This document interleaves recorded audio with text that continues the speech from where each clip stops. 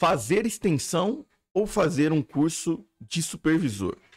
Volta e meia eu me deparo com essa pergunta nas redes sociais, inclusive eu respondi ela no Instagram há pouco tempo. Eu me chamo Ulisses Costa, sou instrutor de segurança privada, credenciado na Polícia Federal, dou aula em cursos de formação, extensão e reciclagem desde o ano de 2016. Vamos bater um papo aí rápido e breve sobre isso e trazer essa orientação para os novos profissionais de segurança privada que estão entrando no mercado. Pessoal que está se formando agora ou até que está aí pretendendo fazer algo para melhorar e ascender na carreira. Geralmente, eu indico o pessoal fazer 2 cursos. Supervisão e monitoramento, CFTV. Por que fazer esses cursos antes de fazer as extensões? Primeiro, mais de 90% das empresas que possuem um serviço de vigilância, armado e desarmado, serviço de segurança privada, não possuem serviço de transporte de valores escolta armada.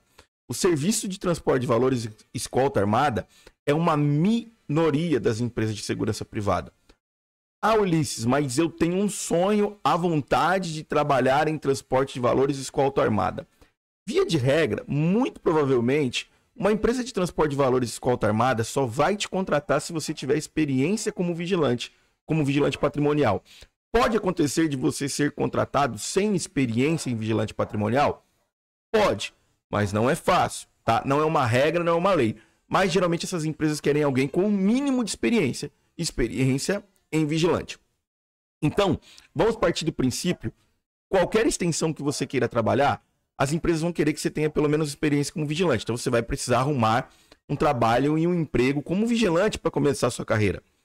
E para a grande maioria das empresas que apenas tem o serviço de vigilante, é muito mais interessante ela ter um vigilante que tenha conhecimento ali em inspetoria, em supervisão, que tenha noções de segurança privada, porque às vezes ela pode precisar promover alguém para vigilante líder, para inspetor, para supervisor ou para trabalhar na segurança eletrônica, por isso o CFTV é o que eu também indico.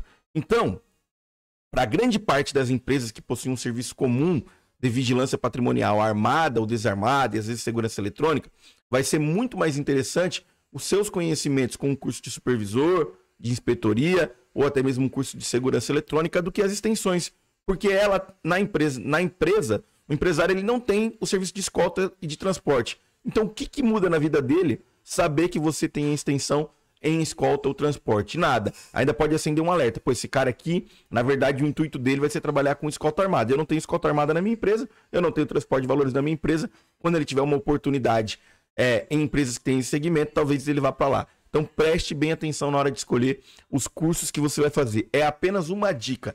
Você que tem que decidir o seu plano de carreira, o que é melhor para você, quais são suas decisões, quais são os seus planos. Aqui é apenas uma luz para você balizar o que é legal para você ou não.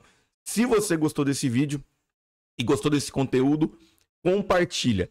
Como eu dei a dica do curso de supervisor, eu vou deixar o link do curso de supervisor no comentário fixado. Mas tem todos os nossos cursos, vai estar aqui ó, nesse QR Code. Você pode escanear o QR Code ou você pode colocar instrutor.ulissescosta.com. Beleza? Então vai estar o link do meu site na descrição, o link do curso de supervisor no comentário fixado, mas se você entrar no meu site também tem o curso de supervisor, tem o curso de monitoramento, tudo online, EAD, numa pichincha. Não esquece de compartilhar a sua vida, a sua prioridade. Falou, fui!